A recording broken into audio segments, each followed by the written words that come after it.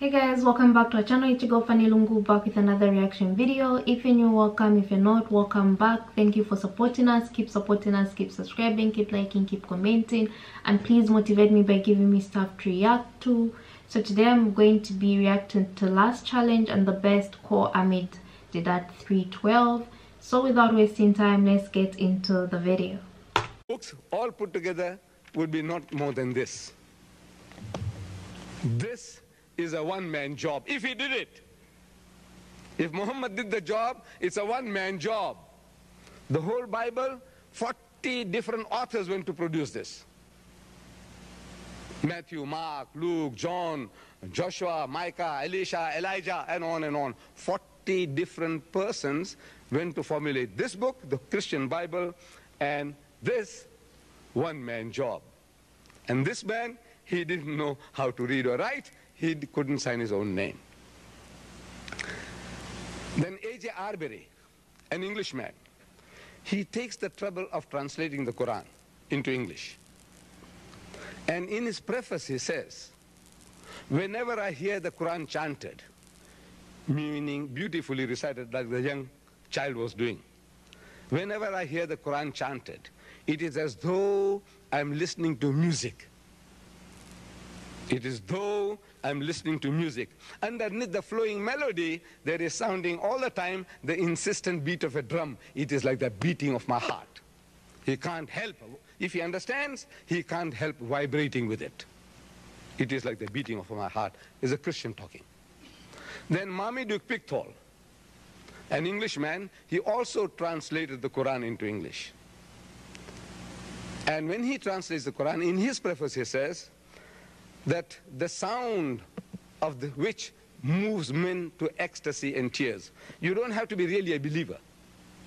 If you listen to people like Abdul Samad Abdul Basit reciting the Quran, you just can't help vibrating. I have seen with my own eyes a Frenchman who didn't understand a word of the Quran, the Arabic Quran, and when he's listening to Basit, I can see him swaying. He just couldn't control himself. But there are people who can be hardened themselves and laugh it off. It is quite in order. It depends upon our prejudice. We can develop prejudices and we can ignore the most beautiful things. So now in this last and final revelation of God, God Almighty gives the final warning. Chapter 2, verse 23-24.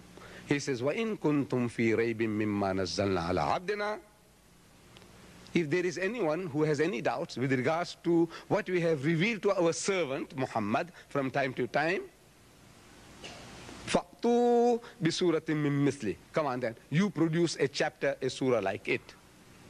And we are assured that not only that you won't be able to do this, that you'll never be able to do this. It's a standing challenge for 1400 years.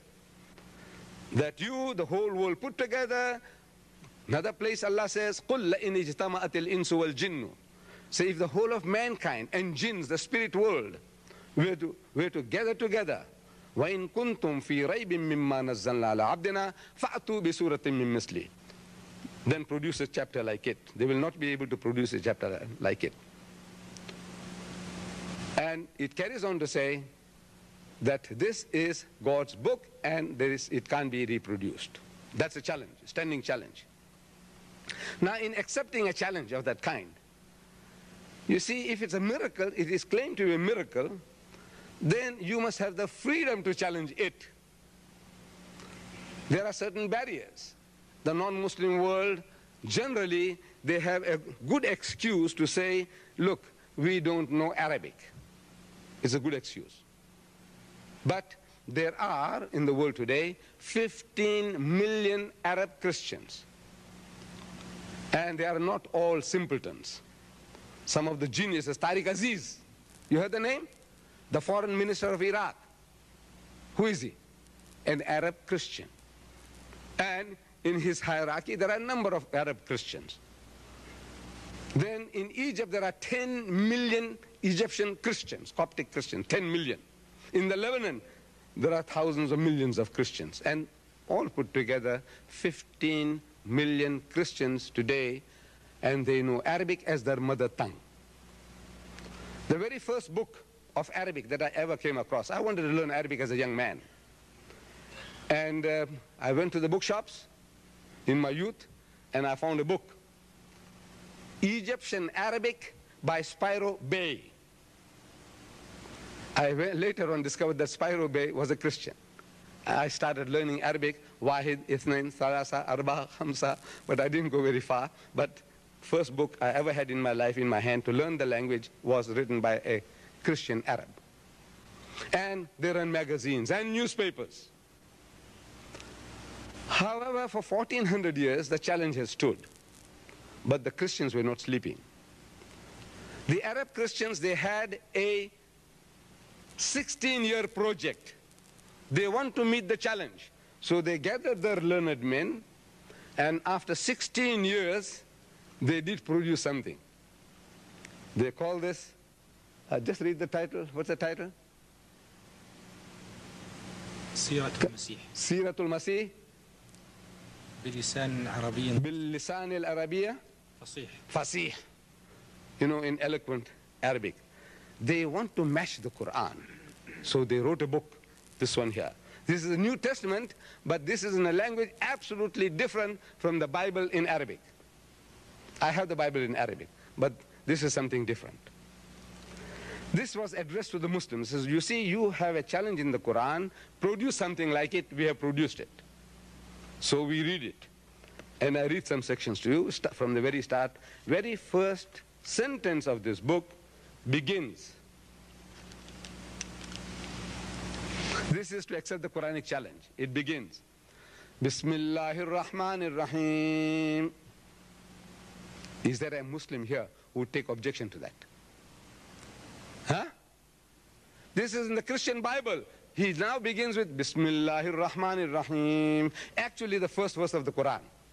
In the Holy Quran, every chapter begins Bismillahir Rahmanir Rahim, in the name of Allah most gracious, most merciful. Bismillahir Rahmanir Rahim, in the name of Allah most gracious, most merciful. 114 chapters, out of which 113 begins with this formula. So now the Christians want to challenge the book. To challenge the book, what they do? They plagiarize. This is called plagiarism, meaning stealing in literature. To meet a challenge, you don't steal the man's own works. They stole the first verse of the Quran. Now for every chapter in this book, there is no Christian Bible on earth. No revelation came down from heaven. But every chapter now, Bismillahir Rahmanir Rahim. This Christian Bible now, Bismillah, and he's catching the unwary. Any Muslim, non-Arab, immediately says it's the Quran. And if it's read like Basit reads, we lap it up, anything. It is Allah's Kalam, because we are used to listening to Allah's Kalam, the way the young child was reciting to us. And I gave you some examples, which I, at the first reading, naturally I was terrified. Because I'm a non-Arab, and I don't know Arabic as a language. What I'm quoting to you is what I read in Arabic. I can read in Arabic, but I don't understand the meaning, so I need a translation. So what I know from a translation, I'm sharing with you. But when I read this, naturally I'm getting terrified, because while I'm reading, I can recognize words which are Quranic. I'm used to listening to those words, and I see them here, and I see them there, as if it's a new revelation coming with Quranic words. I give you an example. The Arabs, I don't know. Look, I want you to hold your peace. Don't laugh, because I have seen people go berserk, laughing. They go out of control, laughing at this 16-year project. I don't want you to laugh, please. You know, I hope you promise me you don't laugh. Just listen. Now, I'm trying to read the way I would read the Quran. But I think, Akhi, if you read it, you know, your own usual Arabic way, I know I didn't tell you. I'm sure we can get a volunteer. You know, try to read with tartil, like you read the Quran, like Bismillah, like Basit, not as good as Basit, but the best that you can. Can I get a volunteer, please? Come, my son, come. Come. Plagiarism is just unacceptable, but I'm trying to understand this video, you know. Muhammad recited or repeated the words that were given to him by God to the people, and amongst those people were his companions who wrote down whatever they wrote down, and those were different companions. At the end of the day, when they said let's have one Quran, they came together and put that Quran together, yes. And here's the Bible. Wherever the message comes from, people come together and say, let this be what should be in the Bible. I'm trying to figure out what the difference is here. Nonetheless, I also do understand that the Muslims accept the message in the Bible, some of it, not everything, some of it. Then, like I said, I'm confused.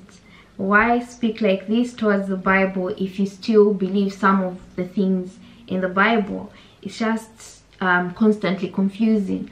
Otherwise, I always say the Muslims are brave for actually believing in the Bible and actually coming out and saying, yeah, but we believe in the Bible, but you don't. You understand? Because that speaks volumes. I always say there's some commonness among these religions that exist in this world. Whether we like it or not, there'll always be that common ground that ties them together, that many people share. So let me know what you guys think. If you've got the answers to my question, the confusion that I have with the message that's being delivered by one of my favorites, Ahmed Deedat, of course.